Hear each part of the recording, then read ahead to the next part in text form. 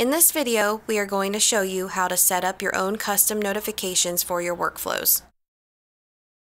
To access your workflows, you will need to click on the templates icon on the top right of your profile. Once in templates, you will see that workflows are listed on the left side. Workflows are the tools in dotloop that move the agent's folders into the next review stage when they submit those folders for review. With each workflow, you can customize your compliance notifications. This allows you to specify which individuals should receive emails on a stage-by-stage basis.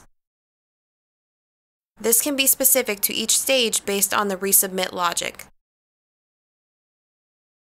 Resubmit logic is how a folder's stage will flow into another stage when an agent submits that folder for review.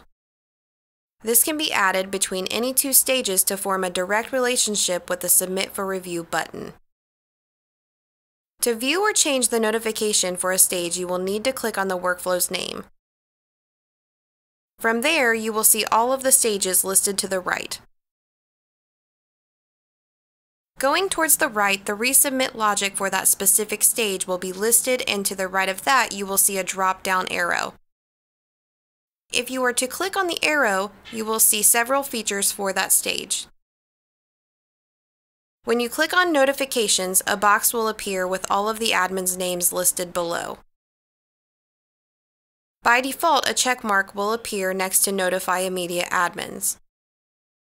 This means that only the office-level admins will receive an email notification when this review stage is selected.